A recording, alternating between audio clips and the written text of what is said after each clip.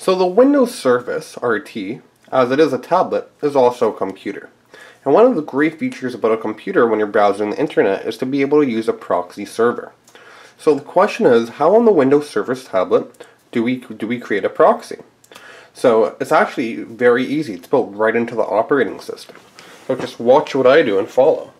We're going to pull from the right. We're going to go to Settings. Change PC Settings. So the next thing we're going to do is we're going to go to Network. And as you can see, there's an actual section that says Proxy. So we have it that it automatically detects my settings right now. But if I wanted to put in my own manual proxy, all I have to do is go to the manual proxy setup over here, click OK, and then type in my own proxy code. So usually it's just your numbers. And that is how you change your proxy on the Windows 8 device.